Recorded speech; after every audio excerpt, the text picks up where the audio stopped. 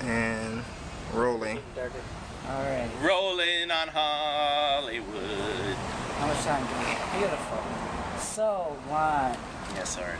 What do you love about music?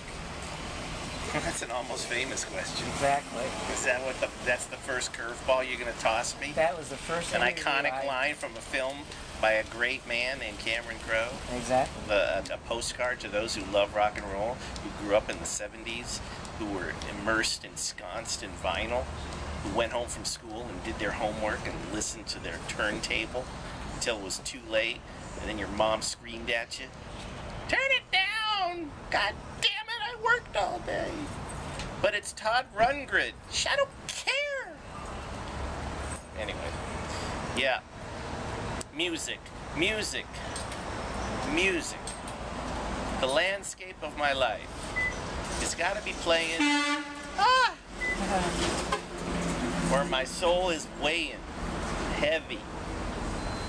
I've been listening to music since I saw the Beatles on the Ed Sullivan Show, February 9th, 1964. I like to cite that as the moment of my true birth.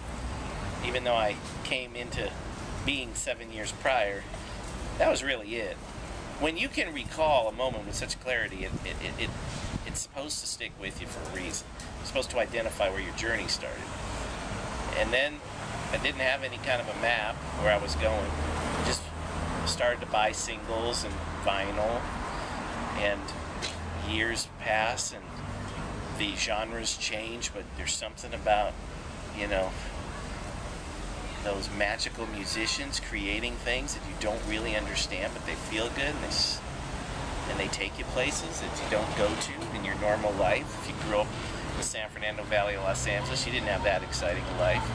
You had a few friends that dug the same music as you.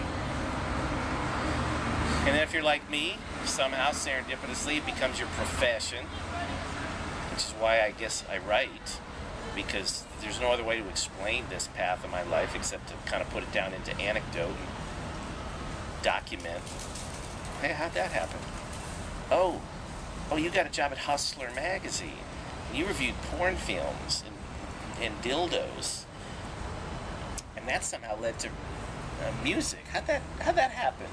Well, Huster magazine had a sister publication named Chic magazine, and I became the executive editor of Chic magazine, and I said we need a music column, so it started there. And very few years later, chain of events, cause and effect, comes Rip magazine, a Flynt publication, first non-sex title the company put together. And on one warm day, I walked in the CEO's office after doing 7 years of duty in the Sophisticate mags. I said, I like this rock mag that you started, but I could really take it to another place. Okay? He said, well, what do you need? I said, well, I read really good paper. I need a budget to hire really good writers and photographers, and just leave me alone. You were really good friends with Althea Flynt, who was big into the scene. Althea Flynt was the kind of like the anti-hero of the company.